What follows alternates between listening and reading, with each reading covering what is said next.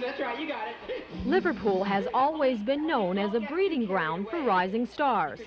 Louis Polisar has put out 7 albums with songs like Never Cook Your Sister in a Frying Pan or Don't Put Your Fingers Up Your Nose. Don't put your finger up your nose.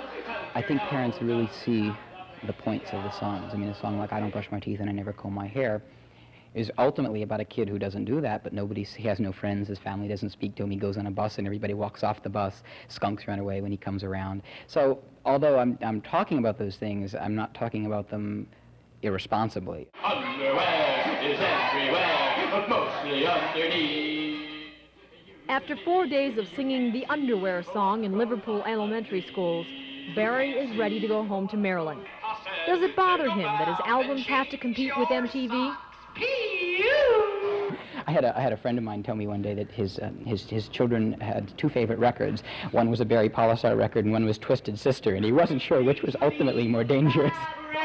Soon it'll wash away. Susan Davies, News Center 5.